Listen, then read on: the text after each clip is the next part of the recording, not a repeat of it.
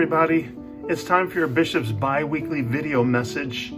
I just wanted to share some thoughts with you, but as it turns out, it's a gorgeous day outside, so we're gonna go outside for a minute, but first, take the necessary precautions.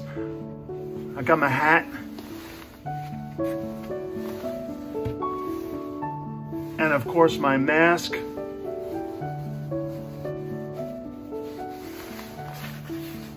Straighten that out a little bit so I look good, and the ever-present bottle of hand sanitizer. So I'll see you outside in a minute.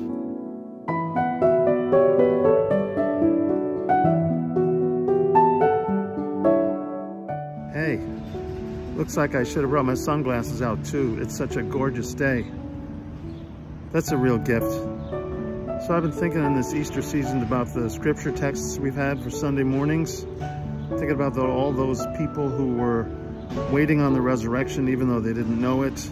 You know, Cleopas and his companion, probably even his wife, who are just on their way home again after all the drama of Jerusalem, of Thomas, who's getting on with life while the rest of the disciples and others are hiding away in the upper room, of the expectancy of those who were gathered in the upper room too, and what they were feeling and thinking, what was going through their hearts and minds. I know you've heard a lot about this from your own pastors, as hopefully you've participated in online worship. But I've been thinking about that mix of emotions across the whole spectrum, right?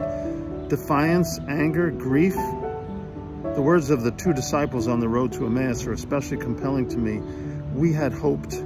They stopped with this great look of sadness in their faces as they're talking to the very one they had hoped for, and all they can think of in the midst of their desperation and sadness is, we had hoped.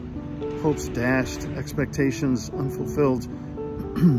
We had our staff meeting last week, and as we were trying to assess where we were and where we could be, Deacon Gail Rugi, my executive assistant, said, we had a plan. And I said, oh, that's our theme for next year's Synod Assembly. We had a plan. I think we all had a lot of plans, but they're not quite working out these days, are they? Our plans are kind of to survive.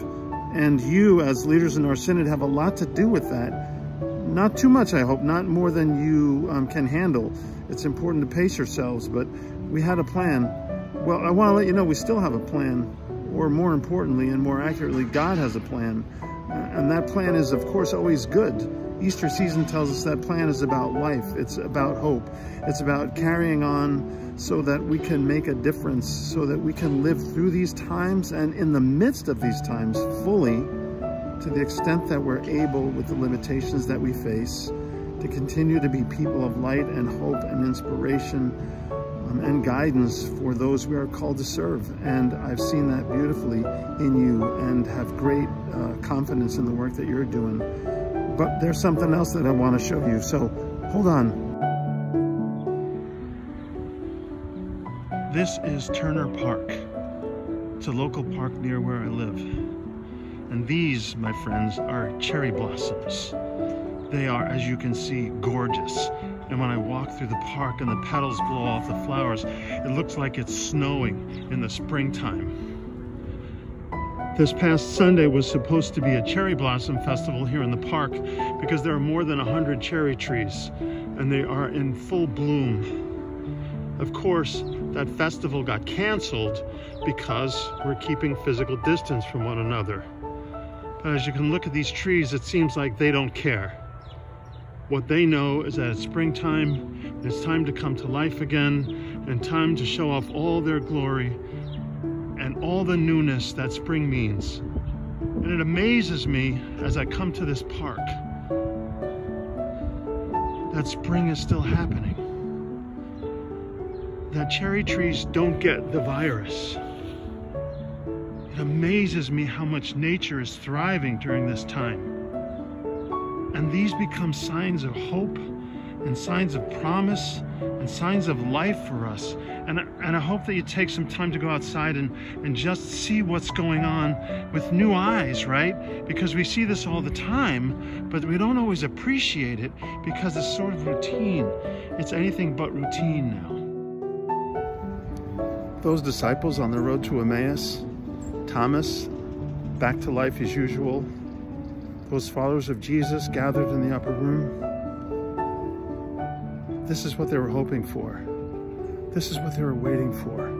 Life, new life. And God did not disappoint. That's what we're waiting for too, right? Life on the other side. Life after this virus. Life that doesn't even have to be back to normal, but life that could be more something that we can enjoy.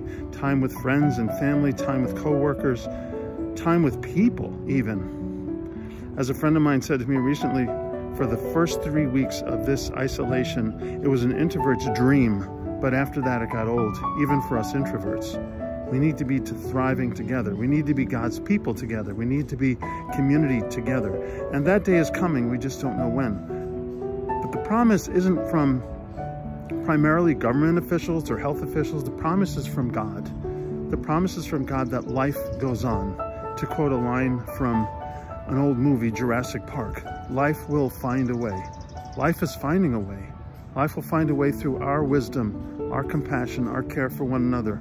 Life will find a way because that's the kind of God that we have. A God of life, a God of newness, a God of hope, a God of light in the darkness. So I wanted to share this beautiful day with you, this beautiful environment with you, so that you can have this hope. We can have this hope together. God always finds a way. And I hope that you're experiencing God finding a way in and through and for you as you serve your people and as we are church together, even in these strange times. God bless you and thank you for all you do.